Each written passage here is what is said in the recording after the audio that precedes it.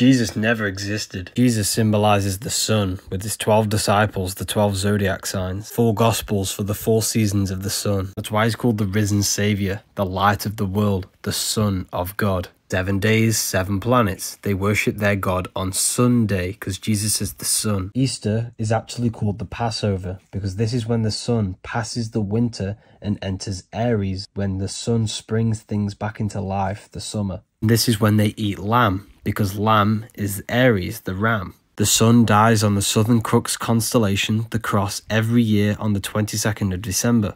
On the 25th of December, it is born again every year because it moves 1 degree northward, bringing back the sun to the northern hemisphere.